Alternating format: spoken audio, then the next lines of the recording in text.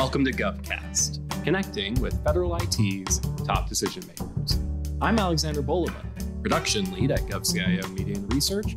With me today is managing editor Ross John Fortuna. Hi, Ross. Hi, Alex.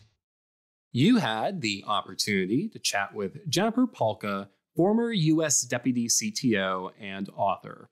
How'd it go? Hey, it went great. I think her book is really interesting, and her time in Washington really both standing up to USDS and more generally seeing with a new set of eyes fuels the book's sort of gospel of making implementation better for customers and for government. So tell me about this book. I'm not sure how many authors we've actually had on GovCast. This is a really exciting guest we have. Yeah, it came out this year. It's called Recoding America, and it's about the ways that public sector organizations, agencies in the federal government and state government, and how they interact, where they miss the mark on implementation of policy. A big part of the book is about the distance that a lot of policymakers are from the actual policy and actual implementation, and the problems that can come up because of that distance, and how much people who are in the implementation world, they're not at the table when policy is being made and when decisions are being made about how to implement this policy.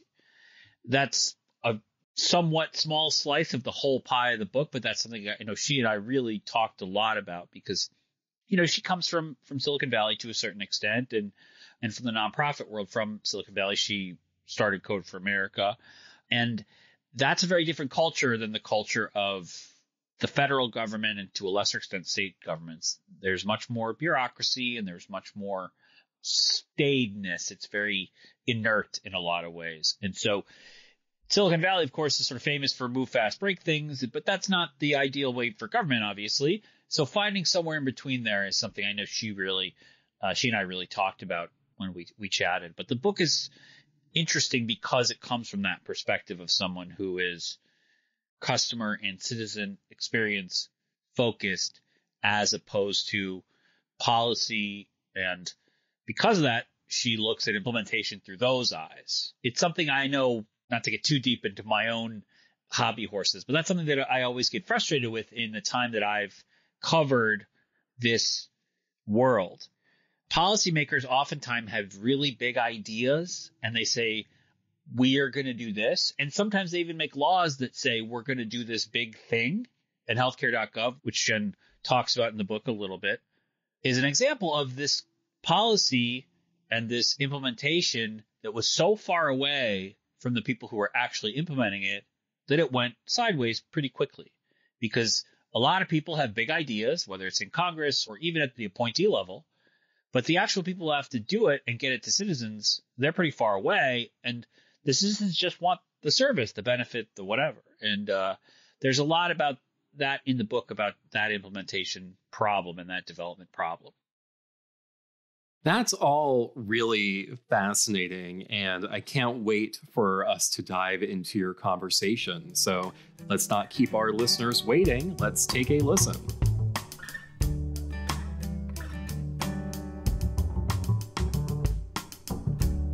Jennifer Pahlka is the founder and former executive director of Code for America.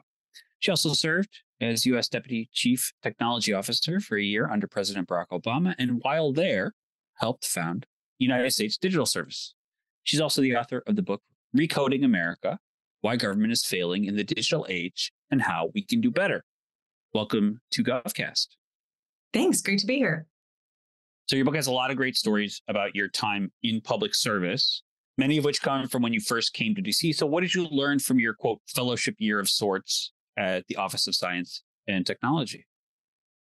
I think some of it I learned there, and then some of it I learned in reflecting after that year at OSTP, helping stand up USDS. But I think ultimately where I landed was I had a question about why government is sort of slow to take technology seriously.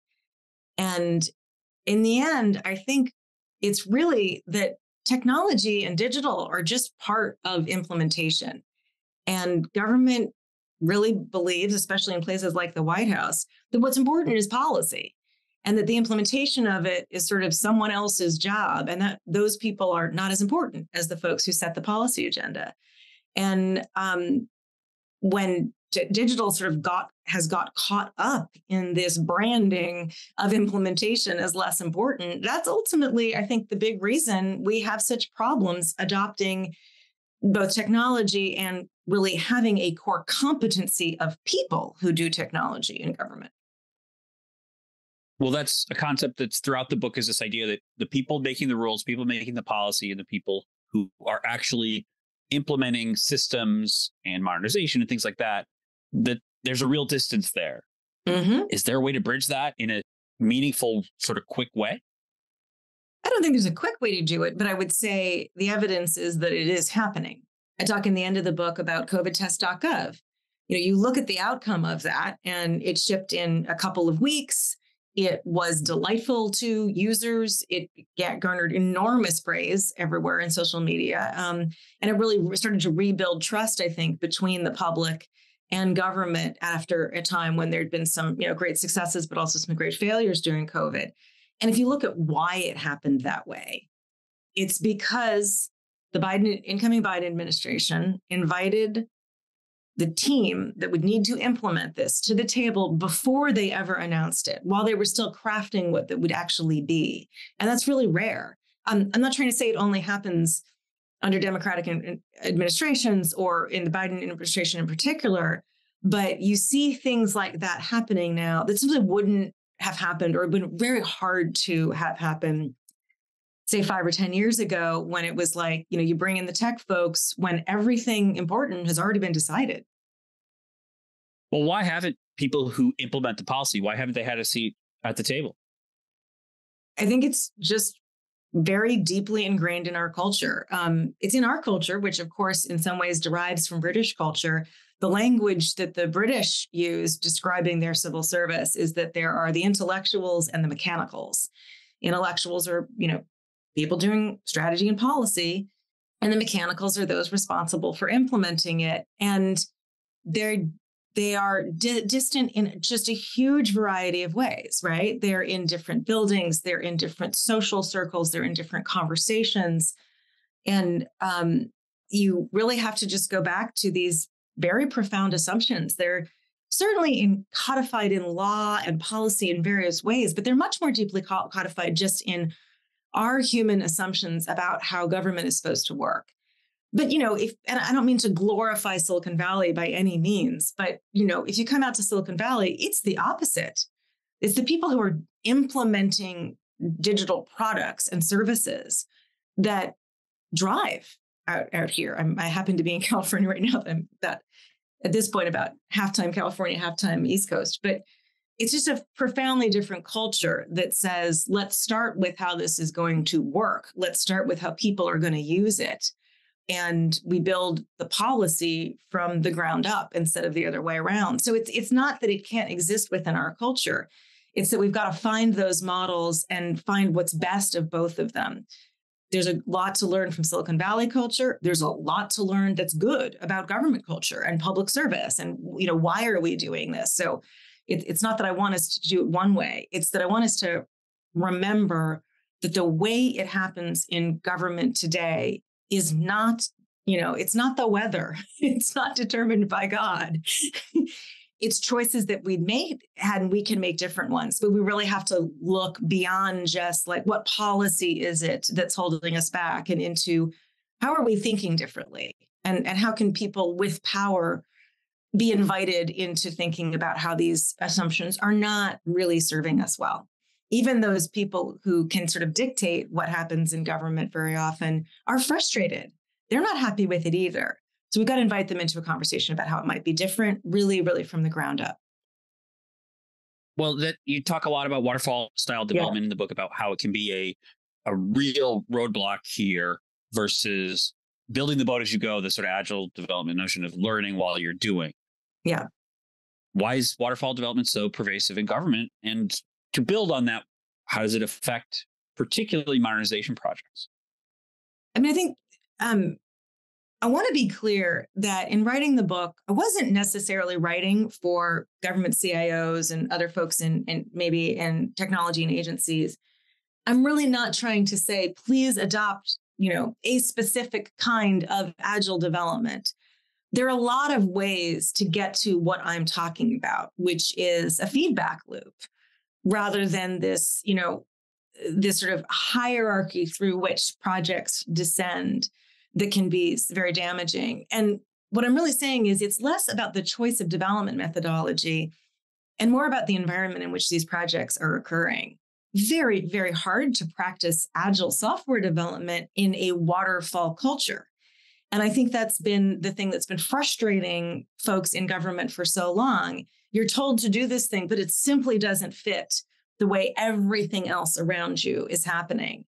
So my audience is beyond the tech folks. My audience is those who could say, wait a minute, if we want these better outcomes from technology, there's something we have to do. We policymakers, oversight folks, people who are determining how projects are funded.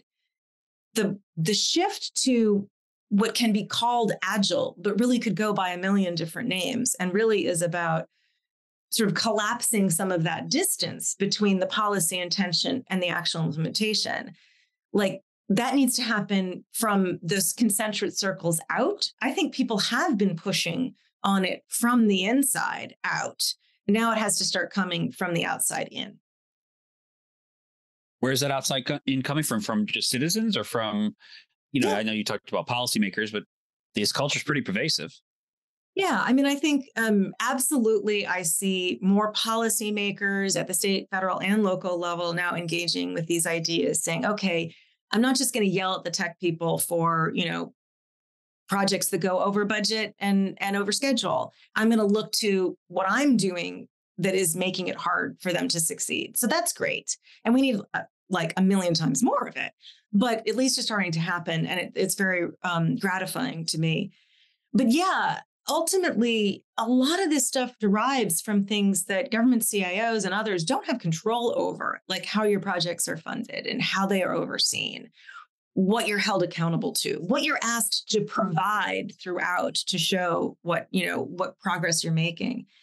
And I don't, that is behavior that ultimately does implicate our elected officials.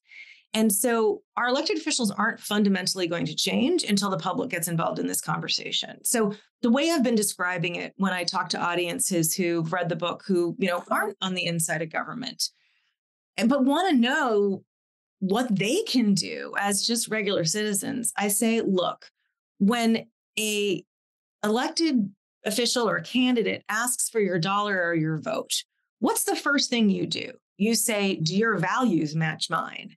And that's important. But very quickly, you have to move to another question, which is, look, we have a garden here that hasn't been tended. And the gardening analogy is important because I think we all feel now that the seeds that we're planting in the garden aren't growing. So elected leaders, policymakers, lawmakers think their job is to go plant a seed in the garden. And if what grows provides shade or fruit or flowers for the public, that's how they get their glory. That's how they get reelected. But we can feel that those seeds aren't growing into what they're supposed to grow into. That's the whole premise of the book, this implementation gap. And so if the public starts to say, hey, electeds and appointeds too, your job isn't just to plant seeds. Your job is to tend the garden. And that means, making sure it has soil and water and, that we've pulled the weeds that have come up before or, things that were planted in the past that are no longer serving us. That means backwards looks at the sort of clutter of policy that has accumulated over the years that makes it so hard to do anything in an agency. Until the public starts saying to our leaders, hey, it's also your responsibility to tend the garden. How are you doing that? How are you making things easier for the people and administrative agencies to get stuff done? How are you tending to the health and well-being of the civil service, right? I don't think people realize how much we've tried to extract out of public servants over the past let's just call it 30 years. More and more we want out of them, but we're not actually tending to their health and well-being. We're not making things easy for them. We constantly make things harder. We layer on more and more mandates. Until we have that conversation and electeds realize that they're going to get these questions when they go in front of donors and voters, this isn't going to change, or it's not going to change fast enough. And it needs to change a lot faster than it is today. Yeah, the incentive system is fairly out of place, I would say, for electeds to a certain extent, because governing doesn't always, let's say, come to the fore or get rewarded. But you've mentioned layering, so this is going to sound odd for people who haven't read the book, and I do recommend the book. It is a interesting read, certainly for anybody who knows the difficulties of implementation. But I trust you can answer it. Definitely, archaeology. How is it connected to DC and implementation in the IT world? Let me explain how I came to this metaphor of archaeology.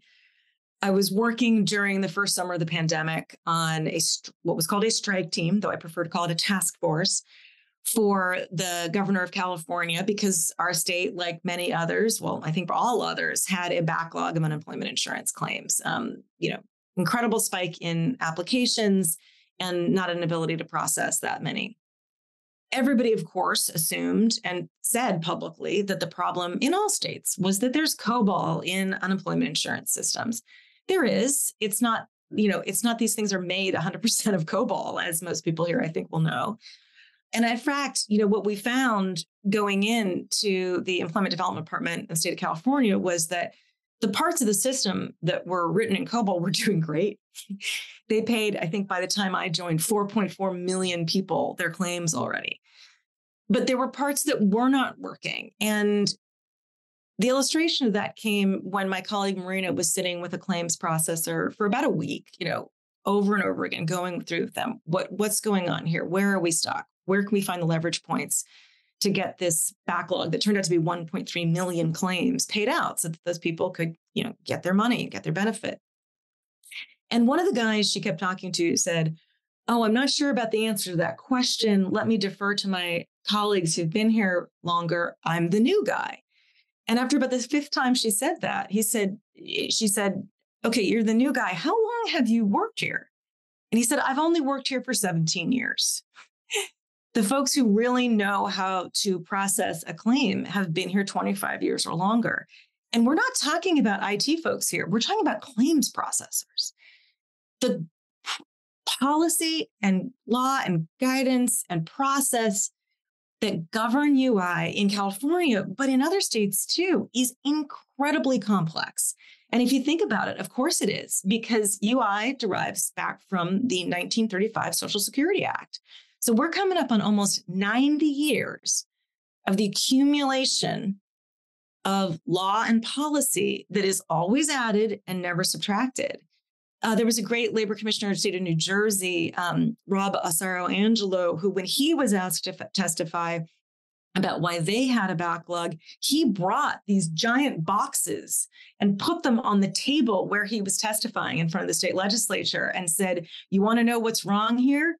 7,119 pages of active guidance and policy governing what we do. Until you simplify that and take away what's no longer serving us, we're going to continue to have backlogs whenever we have a spike in claims for unemployment insurance. You can blame the COBOL all you want, but that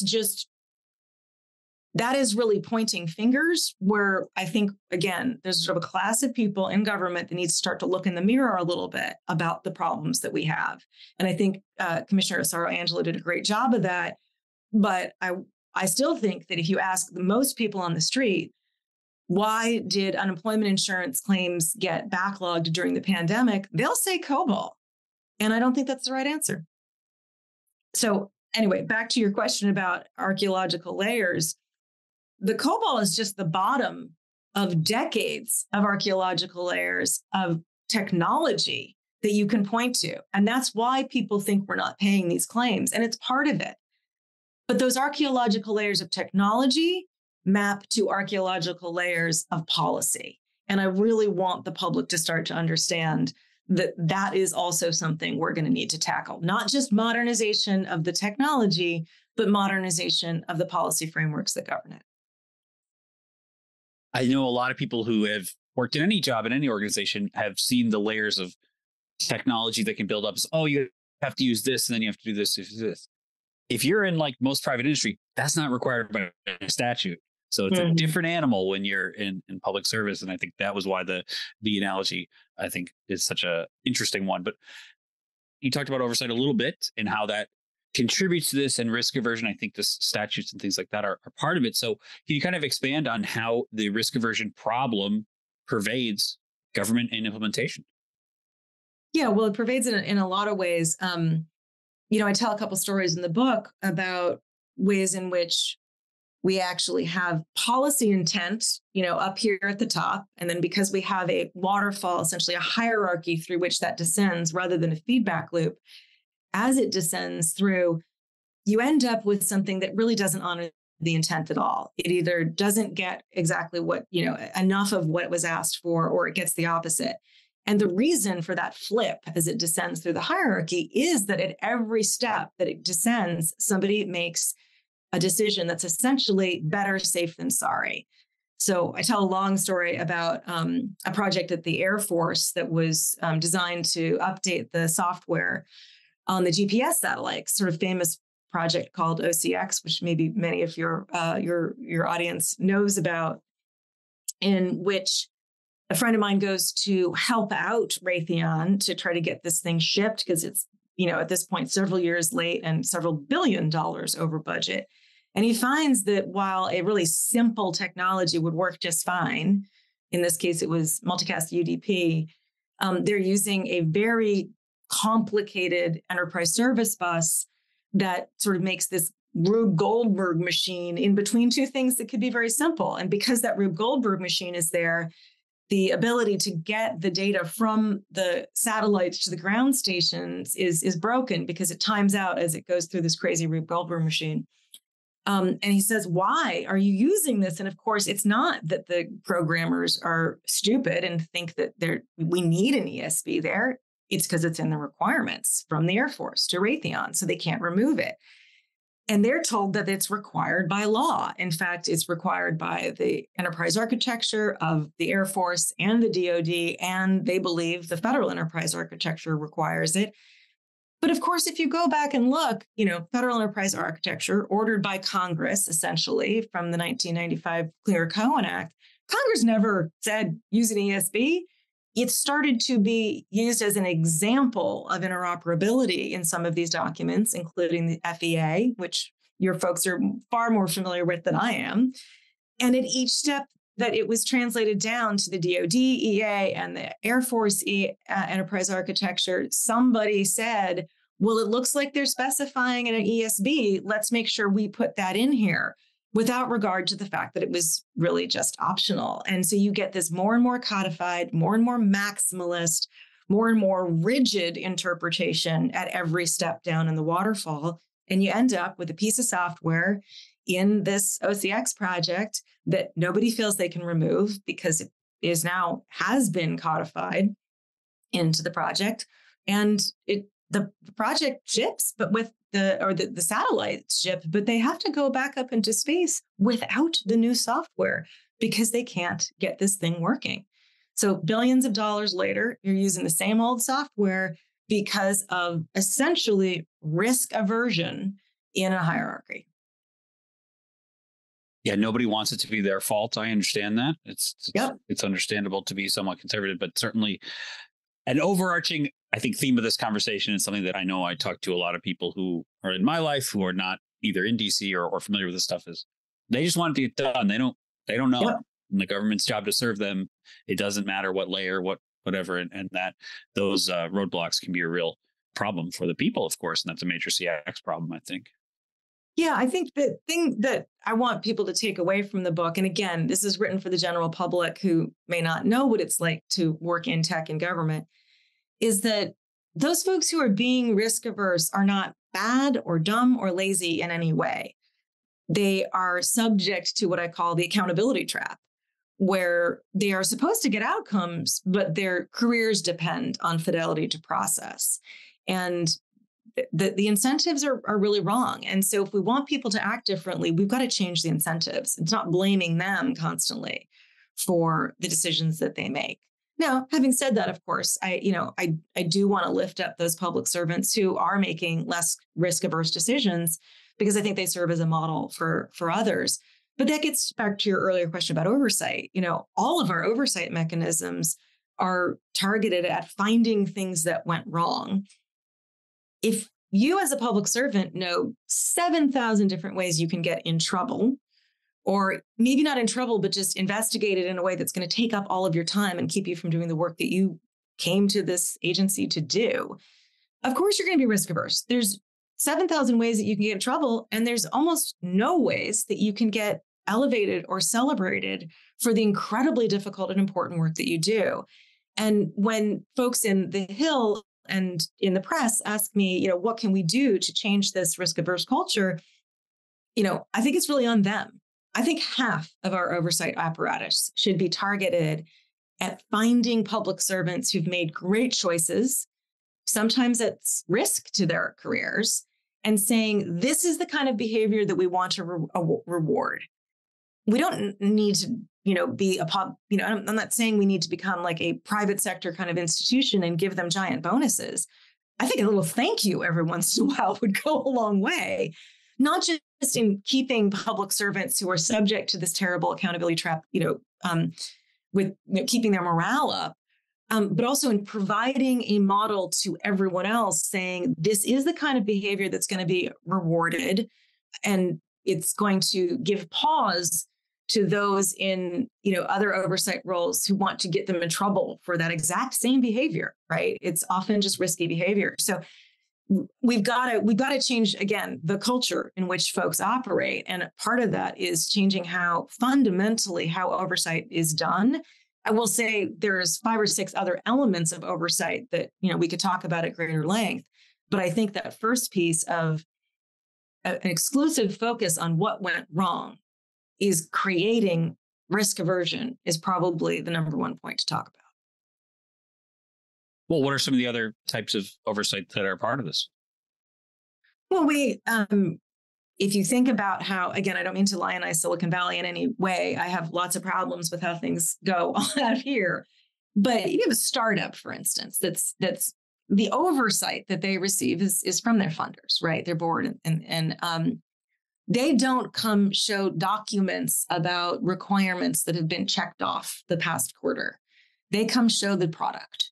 And they talk about the user research that they've done and how the people who are going to use this software or potentially are already using this software are finding it and the benefit that they're getting out of it. And it's just a fundamentally different way of communicating progress that really puts user needs at the center.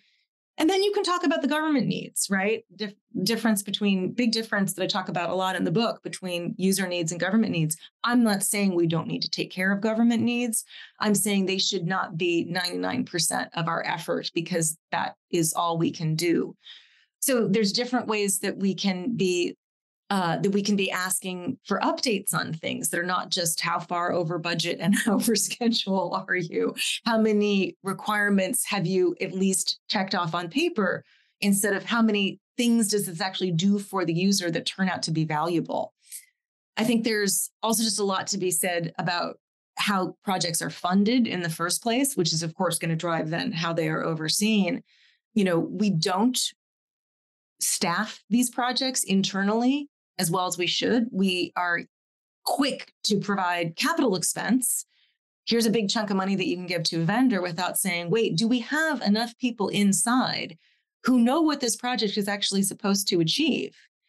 Are we allocating the appropriate operating expense before we go giving a huge chunk of capital expense? And what kind of roles do we need in those internal team members in order to do this well? And so that has to be part of the oversight as well.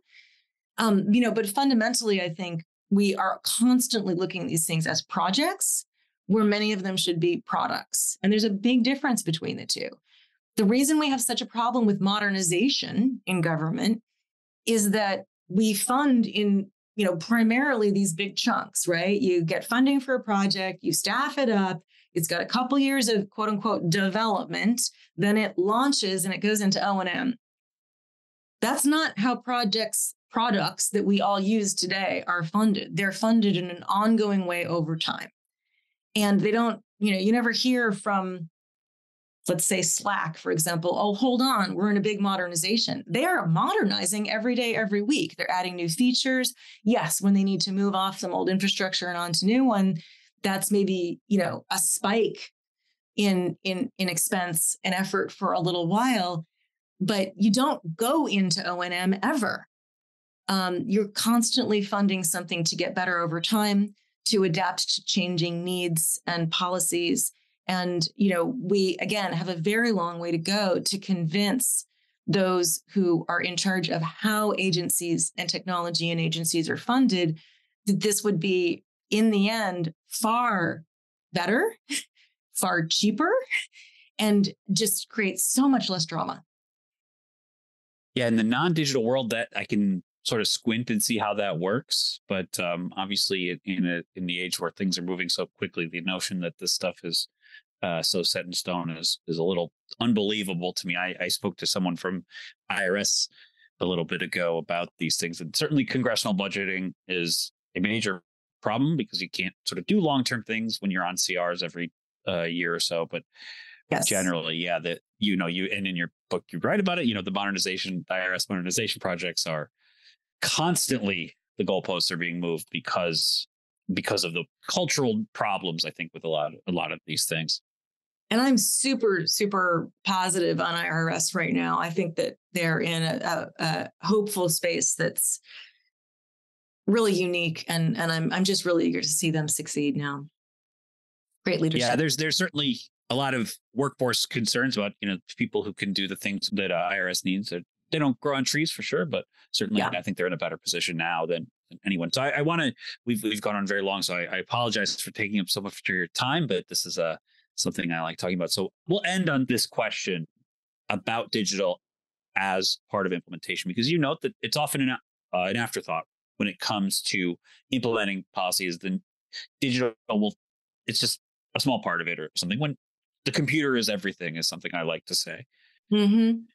Going into the future, do you think this is going to change because digital services are becoming more and more part of our lives? It is changing. I mean, so much is changing. I think the thing that is one of the best measures for me is the number of agencies now that just have internal capacity for this. That's not just procurement capacity, but product management skills. And they, HHS is a great example of an agency and the various components of it, but certainly CMS, where now they're very proud that they have people like user researchers around and that they're able to actually do the kind of work that was just so hard to do before. Not that you can't outsource your user research, but it's great that they have these internal capacities.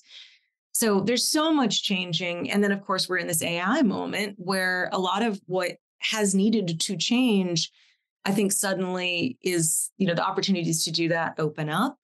I'm not one to say, just charge full speed ahead without thinking about the consequences into AI. But I think so many people think about AI and things like benefit determinations, and they get quite worried that you'll have arbitrary decisions being made by, machines that we don't really understand. And the reality is that I can't verify the statistic, but I saw on Twitter the other day that something like 40% of determinations for SNAP eligibility are erroneous today with people. So let's be realistic about the fact that there are always errors. And if the baseline is pretty bad, I think, I'd rather have 10% or 20% errors in SNAP determination if the existing is 40. I'm okay with that, even though a decision, and there's got to be good appeals processes, which the AI executive order has dealt with, I think, head on. But the other thing that I think people forget about that AI can do for us in this moment is back to my thing about 17 years to learn how to understand the policy and on a program like UI. There's enormous opportunity, not just for technologists delivering services, but for policymakers to say, how can we simplify those 7,119 pages in a way that will really open up and enable possibility within the agencies to do service delivery better.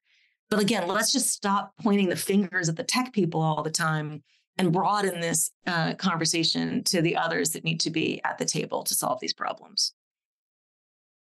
It certainly is a huge cultural problem that I hope, is being somewhat ameliorated because as, we talked about, customer service is about delivering results, not anything else, really. People just, the job is the job. People want the job to get done. I think that's a big part of what Recoding America is about. And as such, thanks so much for being on the show with us. Thank you. It's been a delight to talk.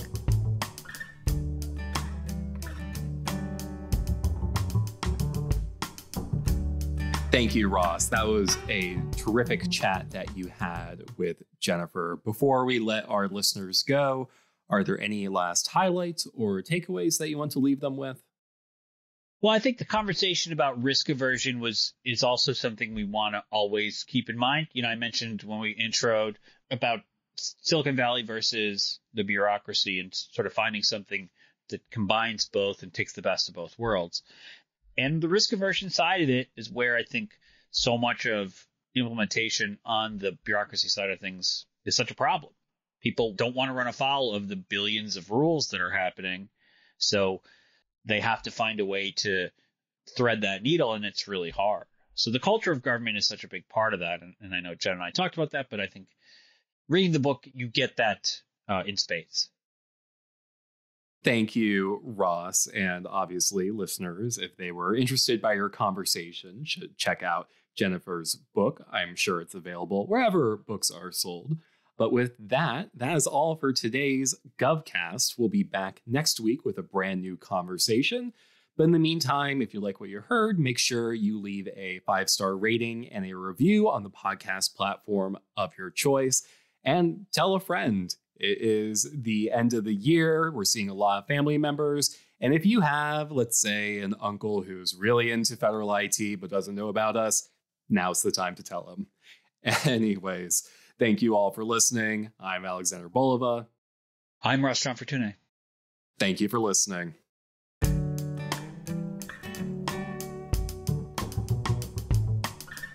GovCast, along with HealthCast and CyberCast, is a production of GovCIO Media and Research.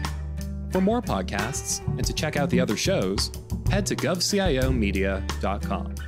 Watch out for new episodes released every Tuesday and Wednesday across our shows. You can follow all of them on your favorite podcast platform. And if you like what you heard, make sure to let us know by leaving a review. And if you have any topics you think we should look into, contact us at newsletter@govcio.com.